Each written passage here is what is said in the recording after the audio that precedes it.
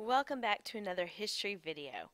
Today we'll be discussing the concept of humanism and the art of the Renaissance. The term humanism generally applied to the overreaching social and intellectual philosophies of the Renaissance era, in which the beauty of the individual was elevated to preeminence. To put it in simpler terms, humanism is the belief that man has beauty, worth, and dignity. Therefore, life here on earth should be cherished rather than simply endured. Before we delve headlong into humanism and the effects it had on the individual and art, we must first discuss the reason behind its development. During the Middle Ages, between about the 3rd and 13th centuries, life and culture were primarily focused on the church and religion. However, toward the beginning of the 14th century, the power of the church began to greatly decline. This decline is the main reason for the development of humanism, as people became less interested in thinking about God, the afterlife, and the saints, and more interested in thinking about themselves, their natural world, and the here and now. Many historians believe there were two main causes of this decline. The first being the bubonic plague, which ravaged Europe and killed over half of many countries' populations. As the plague devastated and destroyed the church was helpless to stop it. People prayed and people filled cathedrals, yet loved ones continued to die. This led many to disenchantment, causing them to seek out other explanations beyond the spiritual for human suffering and loss. The second and perhaps most profound reason for the decline of the church was the rise of the market economy. As money began to be amassed through trade, the power of the church declined even more. From this rose city-states and monarchies, governed more by economy than religious restriction. All in all, the church became too stuffy, too impractical, and too rigid. Thus, it was replaced with the secular human's capacity to learn, create, and especially enjoy. In short, it was replaced with the idea of humanism, where the study of human progress and human nature is at the center of all things. This was especially seen in the art of the Renaissance. During the Middle Ages, art and literature focused almost exclusively on the church and salvation. Biblical figures were portrayed as ethereal and often had halos. As humanism became the focus of the Renaissance, art and literature also shifted focus to the individual and worldly matters along with Christianity. As we look at some of the most famous works from the Renaissance, we will be focusing on how they portray the theme of humanism. One of the most famous artists from the Renaissance was Michelangelo, who was born in Caprese, Italy on March 6, 1475. Coming from a wealthy family, Michelangelo was sent to school, but was only interested in sketching and painting. His father and uncles tried to switch his focus away from art, as they thought that art was an occupation only for peasants, but he could not be dissuaded.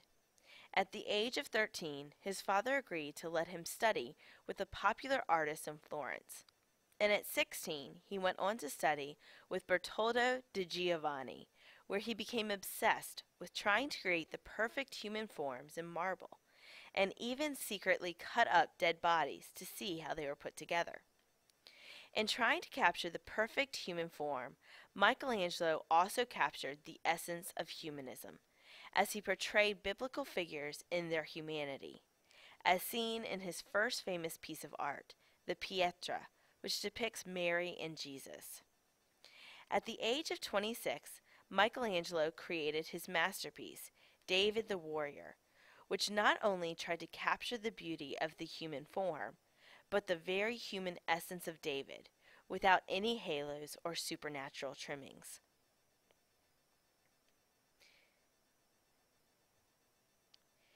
Then, about a year later, Pope Julius II summoned Michelangelo to Rome to work on perhaps his most famous work, the ceiling of the Sistine Chapel, which is located in St. Peter's Basilica.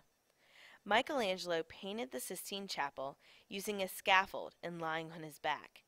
It took him 4 years to finish the 10,000 square foot ceiling. He lay there for hours at a time with paint dripping in his eyes. Several years later, he also added the fresco on the back wall, depicting the Last Judgment. Possibly one of the most famous scenes from the Sistine Chapel is the creation of Adam. The concept of humanism is once again found in this scene. Notice how Michelangelo placed Adam in a natural landscape, with natural man as the emphasis of his painting.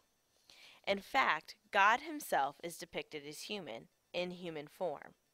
He's no larger than Adam, and he's surrounded by very human-looking angels. Leonardo da Vinci was another very important Renaissance artist, as well as a scientist, inventor, mathematician, and geologist. Many believe he's also a genius.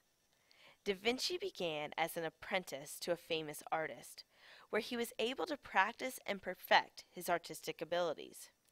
He would then go on to work for very important figures, such as the Duke of Milan, Pope Leo X, and King Francis I of France. One of his most famous works is the Mona Lisa. When Da Vinci created this famous lady, he opted to focus solely on humanity, without any religious themes. This is a trend that would continue with other famous Renaissance artists. One of the most important artistic tools to come out of the Renaissance is the use of perspective, the art of drawing solid objects on a two-dimensional surface, so as to give the right impression of their height, width, and depth. Da Vinci took the idea of perspective a step farther by adding perspective of clarity, in which distant objects are less distinct, and perspective of color, in which distant objects are more muted in their colors. This is seen in his painting The Last Supper. Notice how the back wall is represented to show distance, while the outside scenery is muted and blurred. And the composition of this painting automatically draws your eye to Jesus, the subject. Another effect of humanism on Renaissance art was the imitation or the rebirth of the ancient Greek and Roman cultures.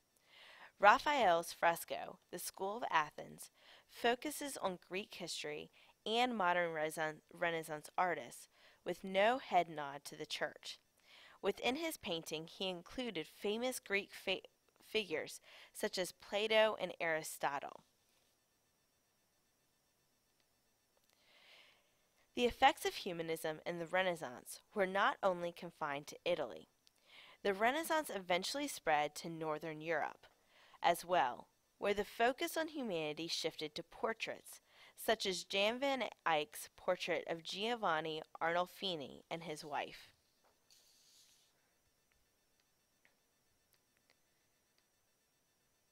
The Renaissance was not only a rebirth of art, it was also a rebirth of literature. The philosopher Francesco Petrarch is often called the father of humanism.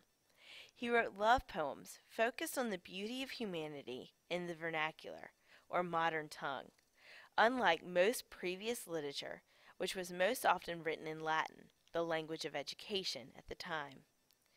As the Renaissance spread into the growing wealth of the northern European nations, humanist ideals were merged with Christian ideals through literature like the Gutenberg Bible, the Praise of Folly, and Utopia. The spread of literature can in large part be attributed to the invention of the printing press by Johann Gutenberg, using movable type for the first time in 1455. The first piece of literature printed using the printing press was the Gutenberg Bible, making the Bible widely available for the first time to people outside of the church. Erasmus is probably the most famous philosopher of the Northern Renaissance. He wrote the book The Praise of Folly, which used humor to show immoral and ignorant people, including the clergy, and how they often act. He felt that people should be kind and open. These ideals were in direct opposition to the ideals of the church, but reflected the ideals of humanism perfectly. Another famous Northern Renaissance humanist was Sir Thomas More, who wrote the book Utopia, which put forth the ideas of the perfect society. He believed that men and women could live in perfect harmony together, an ideal we're still striving for. All in all, the Renaissance completely transformed life in Europe through the ideas of humanism and the shift from the religious themes that pervaded life in the Middle Ages to the secularism of the Renaissance. This is the end of our video. Make sure your notes are completely filled out and bring them to class tomorrow.